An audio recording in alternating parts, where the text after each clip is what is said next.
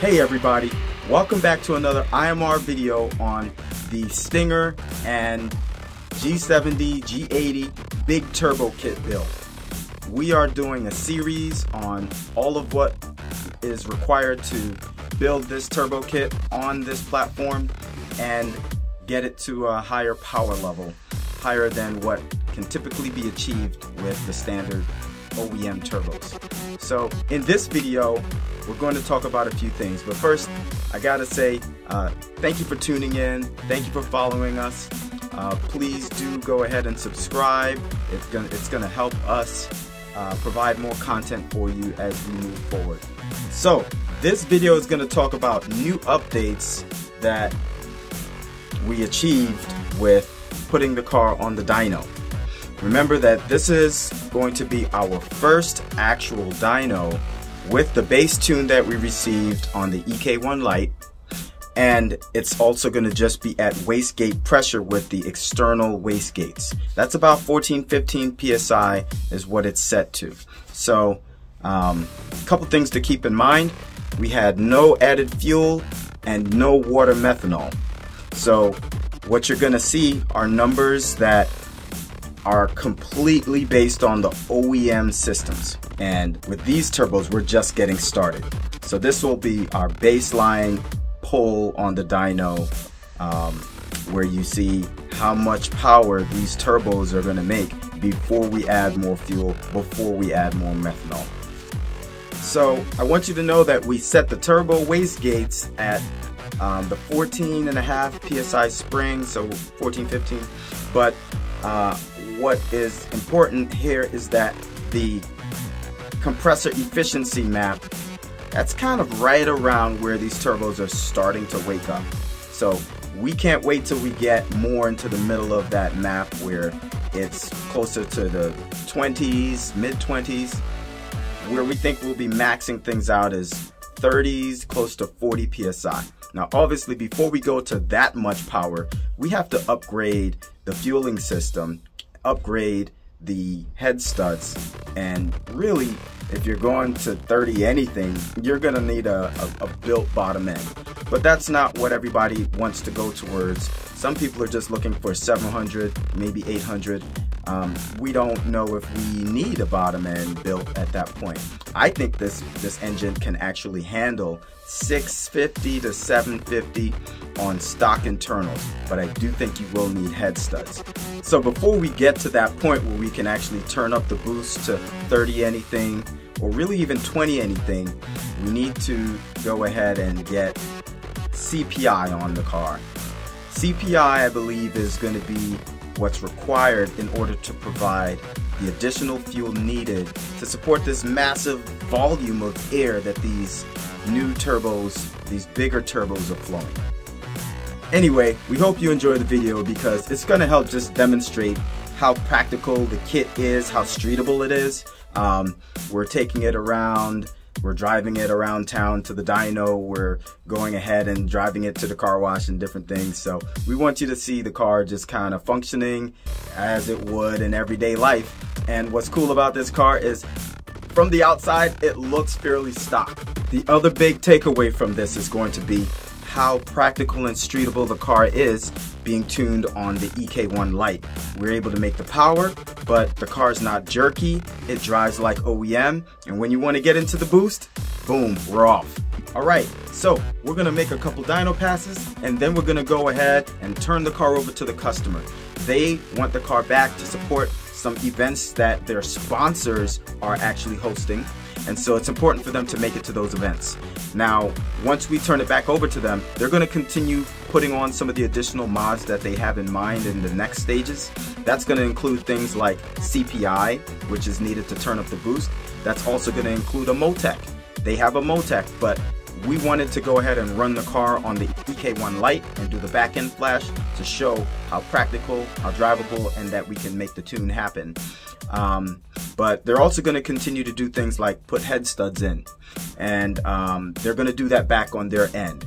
We have a few more builds coming up after this, so stay tuned. We're going to have some that we actually turn up with all the mods in our shop, and I need you to keep following so you guys can see what's coming next. Anyway, enough of me yapping. Let's get into what you wanted to see, which is the dyno pull, the driving around town, and so forth. Thank you for tuning in.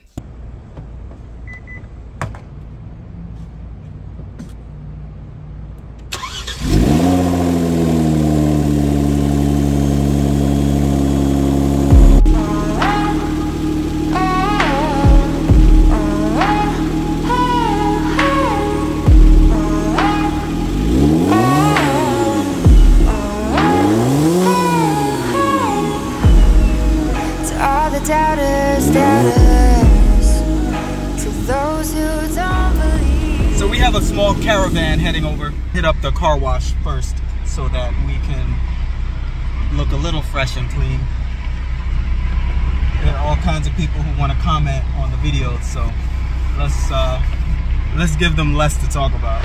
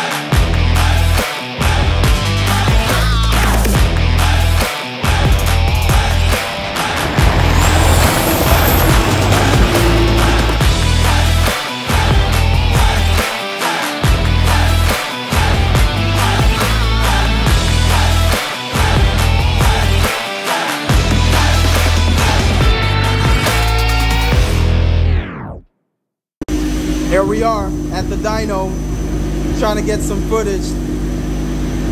Got the whole squad out here. Little picnic day. We're strapped down at Dallas Performance around the corner. Shout out to these guys, they're helpful.